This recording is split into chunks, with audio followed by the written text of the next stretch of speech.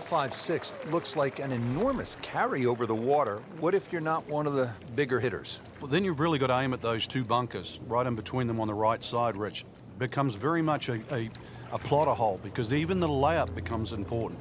This par 5, you've then got to attack it with a wedge.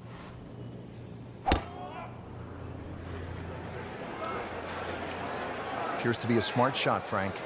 Yeah, no problem here. That's going to fly all the way. Safely aboard. And it's a long way to the hole from here. Never easy.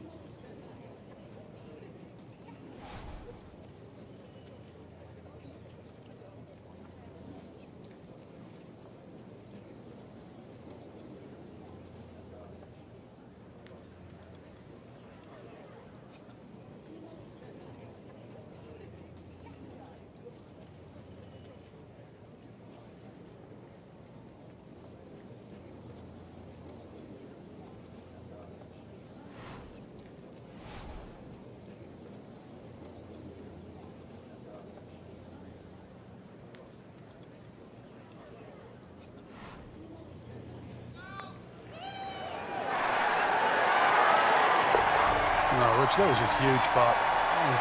You don't expect to make them from that distance.